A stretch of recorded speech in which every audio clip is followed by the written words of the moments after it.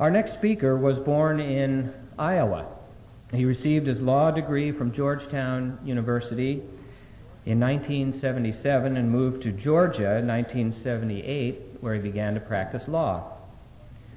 In 1986, he won appointment from President Ronald Reagan as a U.S. attorney. Served in that post until 1990. He then led the Southeastern Legal Foundation, a public interest law firm. In 1994, in his very first try at elective office, he became the congressman for the 7th District of Georgia, the seat once held by the late Larry McDonald. Re-elected in 1996, he serves on the all-important Judiciary Committee, which is entertaining the possibility of bringing impeachment charges against President Clinton. His very informative interview with John McManus appeared in the August 4th issue of The New American. Would you please welcome Congressman Bob Barr.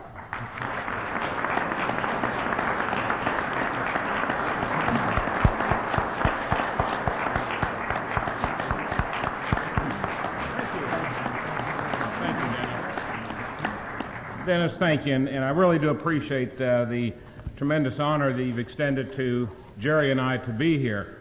It really is an honor, because I know very well of the tremendous work that this organization has done over the years in support of and the preservation of our American ideals.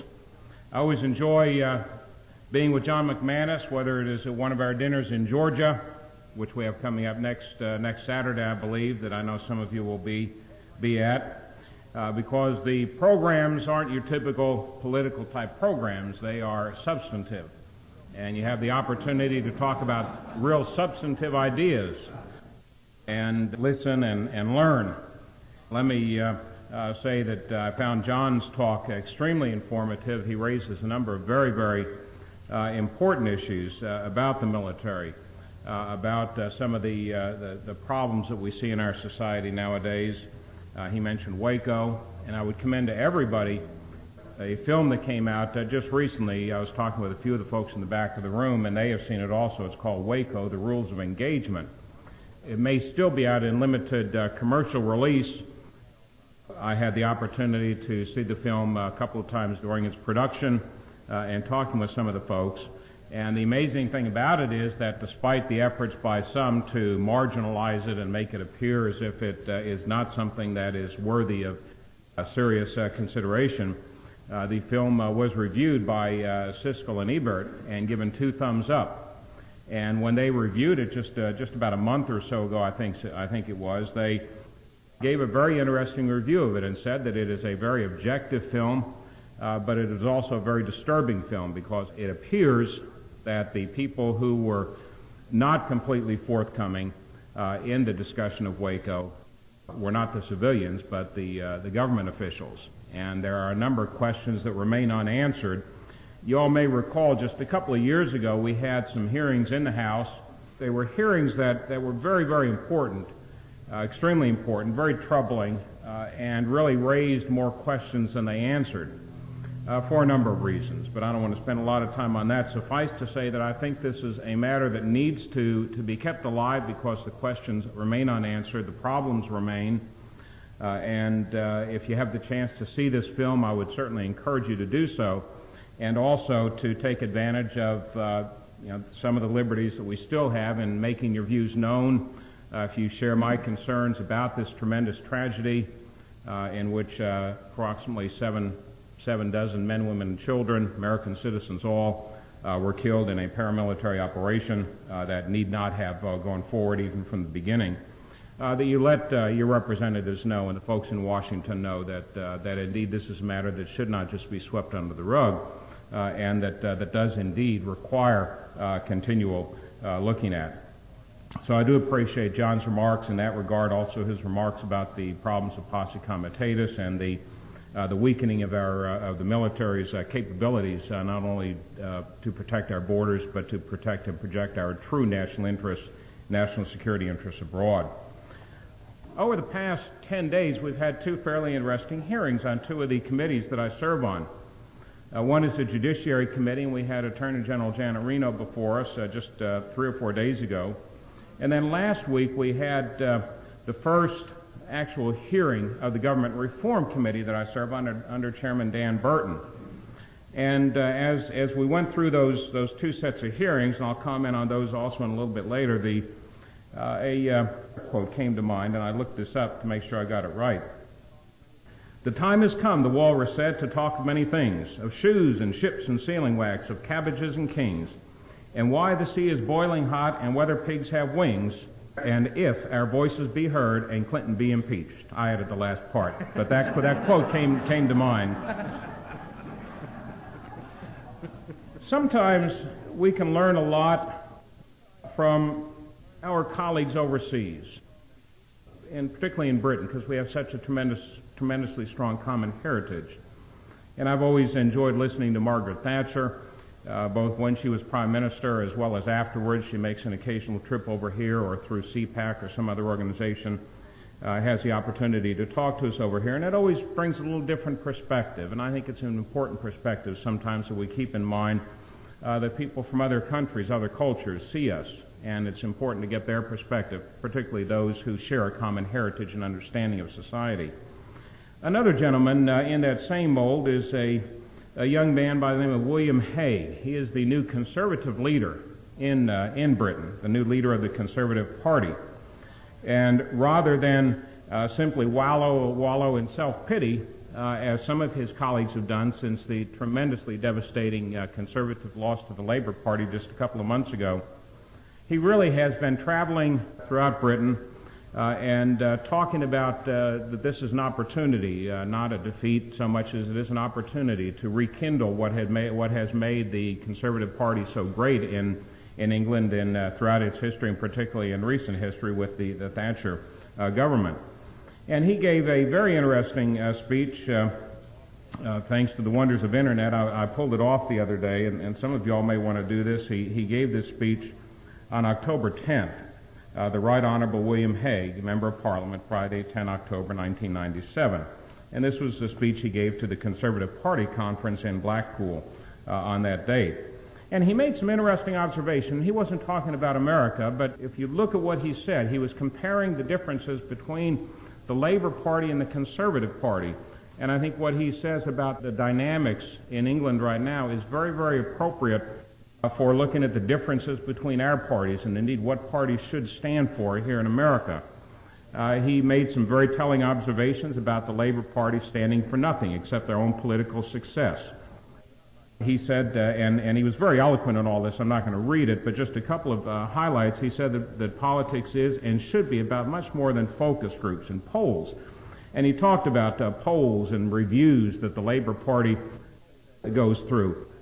And it made me think that indeed, I think had our founding fathers polled the colonists in 1776, it is probably doubtful that the figures that resulted from that poll would have provided the numbers sufficient to make politicians of that era feel secure in calling for revolution. Thank goodness they didn't decide the fate of our nation by polls or reviews or focus groups back then. To paraphrase a way that Mr. Hague dealt with this, he was talking about polls and reviews that the Labour Party again uses in England, and he said, imagine if World War II had been fought the way many modern politicians conduct the affairs of state. And then he took a quote from Churchill and twisted it the way it might come out nowadays. He said, "We shall poll them on the beaches. We shall poll them on the landing grounds. We shall poll them in the fields and in the streets. We shall poll them in the hills. We shall never stop polling." Of course, if we never would have won World War II if our leaders had held their finger up to the wind and polled whether or not certain things ought to happen. It is disturbing, as you all know very, very well, because the heart and soul of this great organization is American ideals, the American Constitution, what our founding fathers laid out for us. And it is disturbing, and it could very easily cause one to become very, very cynical, which we aren't and you aren't, when you see what we're up against. Just a few weeks ago, during that week when one wishes we celebrated the Constitution, it just went as just sort of another week. But there was one organization on the 15th of September in Philadelphia that gave one of these quizzes that you see periodically reported in the paper about the understanding or lack of understanding of American citizens and school kids about our system of government. And if you look at the polling results, I mean, a majority of citizens polled don't know how many senators there are, much less how many representatives.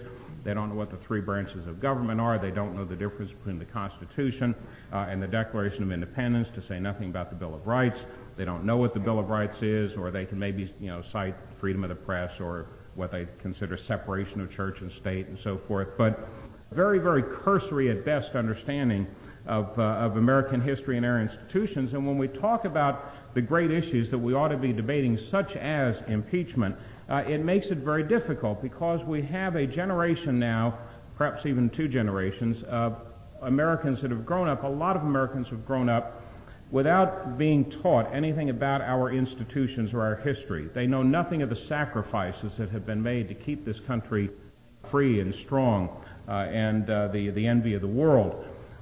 And the problem is that when the time comes to defend those institutions, whether it is from abroad or now from within, when the institutions of our country are under attack, if the American citizenry does not have a sufficient, even a basic understanding of what those institutions are in the history, then they don't know enough about them to even come to their defense. And that's the problem we're facing nowadays, because the institutions that were laid out by our founding fathers and which have been passed down to us through the succeeding generations, for their defense, they require an understanding of what our heritage is, what our institutions are, what does separation of powers mean. Why do we have that balance, that carefully crafted balance between military and civilian authority that John spoke about just a little bit ago? And we see what is happening in Washington nowadays, and then we compare that to, for example, the polling that seems to be done on a regular basis, and the two just don't match up. They don't match up if indeed you look at it in terms of is something happening to the institutions of how we govern ourselves as a society, and should we do something about them? The polls just don't match up. We saw it in the election last year, where organizations would poll, and they would poll, for example, vis-a-vis President Clinton, and people would say, yes, we don't trust him, but then on the other hand, they would say, we're going to vote for him. It just doesn't match up, and I think the reason it doesn't match up is because there's very little attention devoted in our society to teaching our citizens, our young people as well as our adults, about the institutions of our country. And again, therefore, when they are under attack, and they are under attack by this administration as never before in our history, we don't seem to be able to rally public support to do something about it, and I think it is because people don't understand what those institutions are. They don't understand the need to defend them. They look to government for something very different from what government was intended to be. They look to government as an economic machine, pure and simple, an economic machine. So consequently, if the state of the economy is okay, then government is okay. And why should we worry about defending it? Why should we worry about these other things? Because after all, it's performing its essential function in the eyes of the public, which is economic matters. You hear this on talk shows where people will call in and say, we don't care about all of these things. We just care about bread on the table and a minimum wage and health care insurance and so forth, as if those are the only things the government was intended to address. And indeed, for many Americans, in their view, that's all government is intended to be, is an economic institution. So therefore, when you try and talk to segments in the American population and sort of grab them by the collective collar and shake them and say, don't you understand what's doing to the institutions of our country, where you have a president and an administration that has no concept of national security, that has no regard for national identity, that is engaged in a systematic effort to sell off the institutions of our country and the decision-making to foreign interests in many instances. People just sort of say, well, but the economy is doing okay.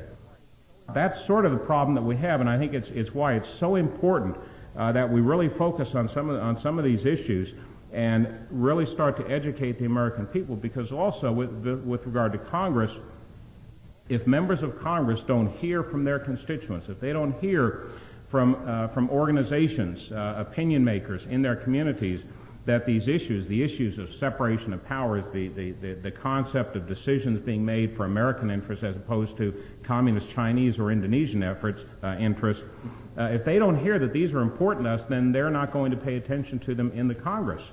But we are trying. The hearings that we had just over the last 2 weeks, earlier this week we had, as I mentioned, Attorney General Reno appeared before the committee. She just went through this mantra whenever, I don't know how many of you all saw it on C-SPAN, but every time she was asked a question, she said, I'm going to call it as I see it. I'm going to call it as I see it. I'm going to call it as, just on and on and on. Well, the problem is she doesn't see it.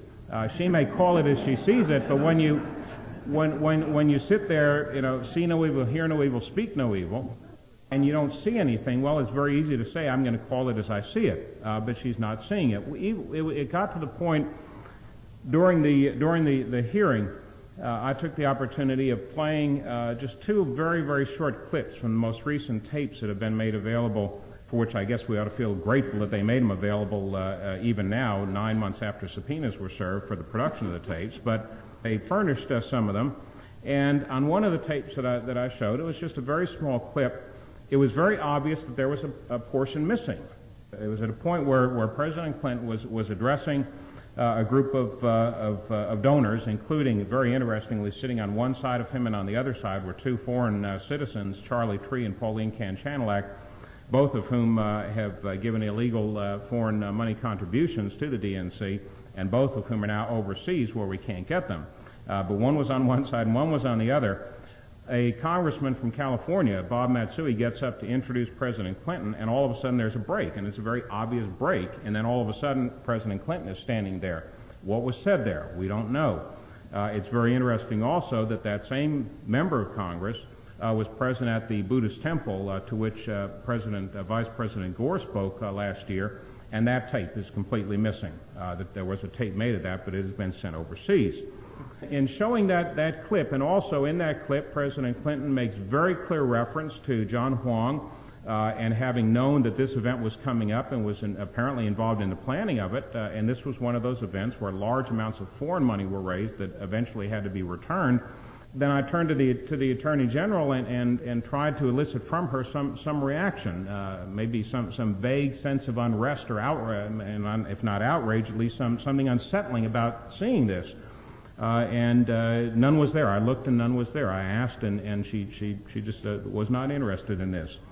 The point is that it is obvious, I think, at this point, that if we are going to rely on the current institutions of our country, the Department of Justice, for example, or this anomalous concept of an independent counsel, which is not a constitutional body, if we're going to rely on these new institutions, these new mechanisms, to right the wrongs that we see and to make government accountable, it's just not going to happen. I really don't think it's going to happen. If eventually there is an independent counsel appointed, then that, in large part, that will simply mean that we'll have lawyers arguing over technicalities behind closed doors for 2 or 3 or 4 years, however long it takes. And what will come out of that, who knows? But it is not going, there is no way that an independent counsel can address the fundamental problems, the abuse of power in this administration in any meaningful way. The only mechanism, and I've concluded this, that the only mechanism that we have in order to make government accountable, this government accountable, to correct the very serious abuses of power, is to use the tool that was laid before us over 200 years ago, and that is the tool of impeachment. Impeachment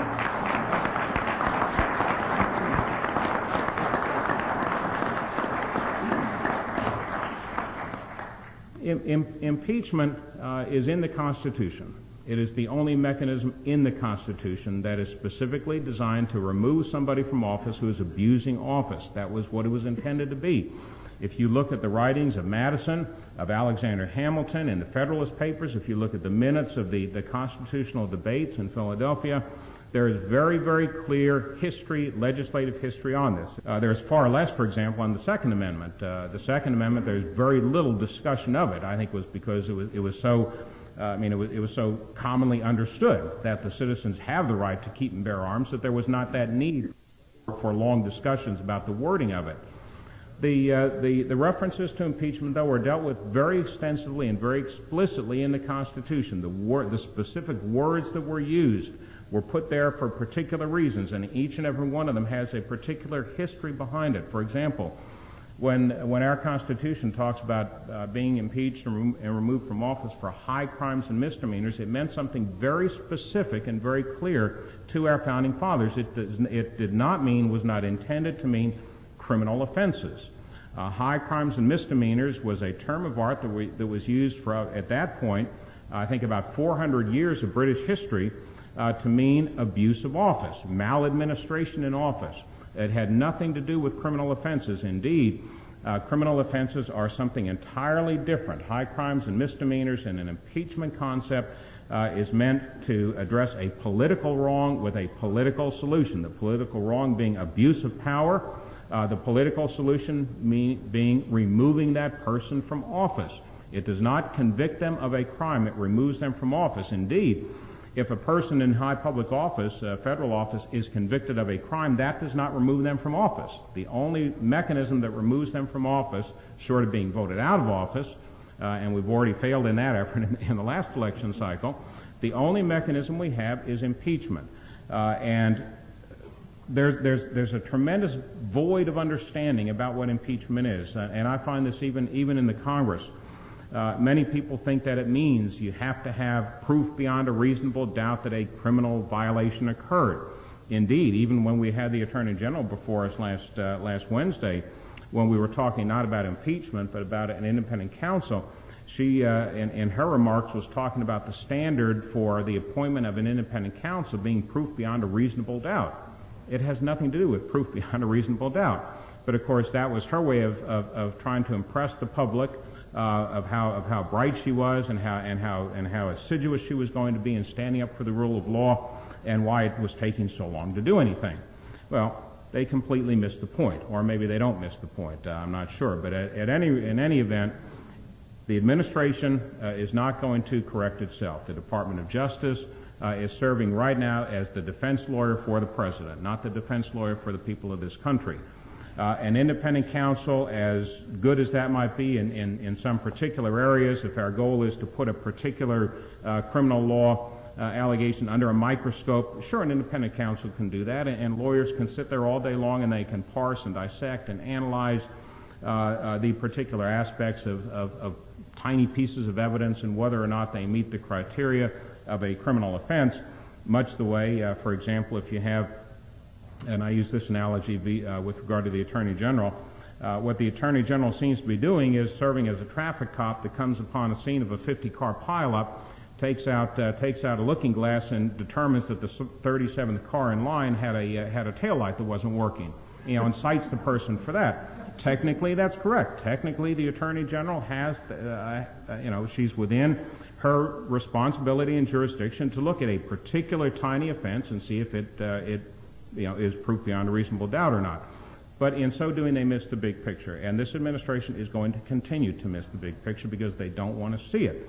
So the answer does lie elsewhere, and I think it lies in looking at impeachment. It is a tool given to us for precisely this reason. I truly think that if our founding fathers had an opportunity to look at what was going on in Washington these days with this administration, first of all, I think they would be ashamed.